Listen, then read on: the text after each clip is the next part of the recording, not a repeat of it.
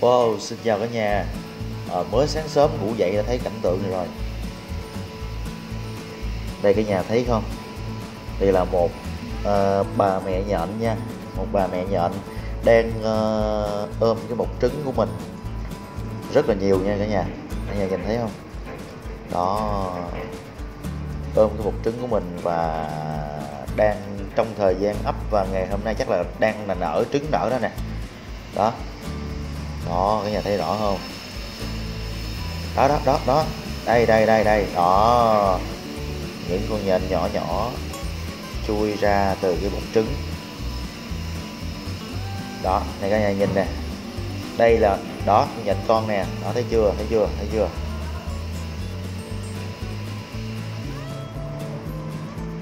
Nghĩ là rất là nhiều cả nhà, chắc cũng khoảng là vài ngàn con đó, nhiều lắm luôn á.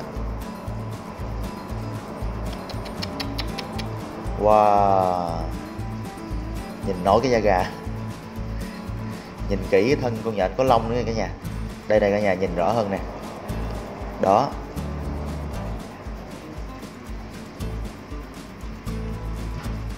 từ hồi sớm tới bây giờ là cái con nhện này nó đi khắp nơi để mà gieo rắc những đứa con.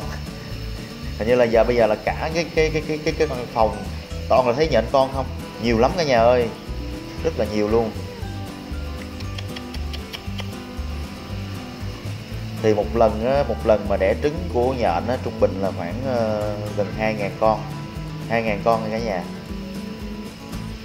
Và đặc biệt cái loài này nè là khi mà con nhện đực á giao phối với lại con nhện cái này, thì sau khi giao phối là con nhện cái nó sẽ ăn thịt con nhện đực luôn. Đó, ghê chưa? Tại vì sao?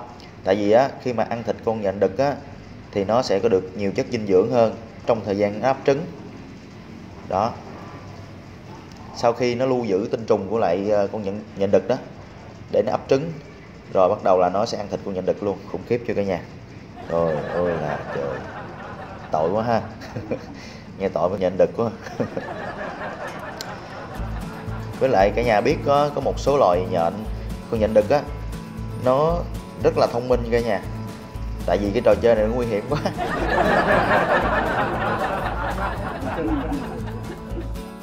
Nó sẽ trói con nhện cái lại bằng tơ của mình.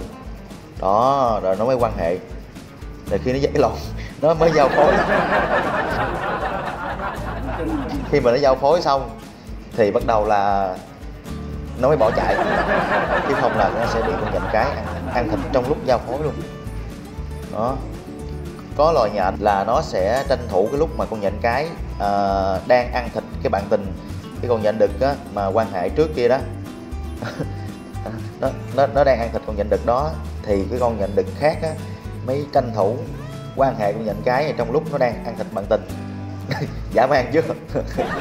Đúng thiệt là thiên nhiên có rất là nhiều điều gọi là thú vị.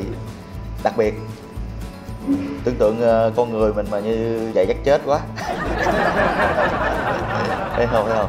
Rất là nhiều con nha cả nhà, khủng khiếp lắm luôn. Đặc biệt loài nhện này nó có độc nha cả nhà, và nó là loại săn mồi nha cả nhà, hơi bị thông minh luôn đó. Cái loài nhện này á, khi mà bắt đầu nó ấp trứng thì nó sẽ nhả những chất đạm của mình ra để làm cái bọc tơ đó cả nhà thấy đó. Và bọc tơ này sẽ chứa rất là nhiều trứng và tinh trùng được ấp trong đó. Sau một thời gian thì bắt đầu trứng nó sẽ nở ra thành con cả nhà ơi. Thật là đặc biệt, thật là vi diệu, để khắp nhà cường luôn, quá trời quá đất luôn rồi nè. Đó,